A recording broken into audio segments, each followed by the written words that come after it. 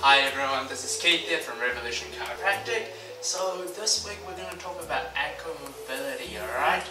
And how to keep our ankles stable, to prevent sprains and strains and stuff like that, okay? So this first exercise, we're going to be working on the really tiny little muscles in our ankle that keeps us balanced to prevent injuries like we just mentioned.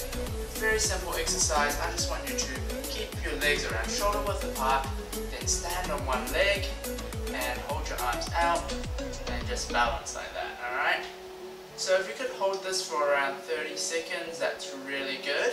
And if this is too easy, you can always just pop your hands by your side, and if that's also getting too easy, close your eyes the whole time whenever you're doing it. It really makes it harder. And finally, you can always step on something that's soft and unstable, like a pillow, a towel.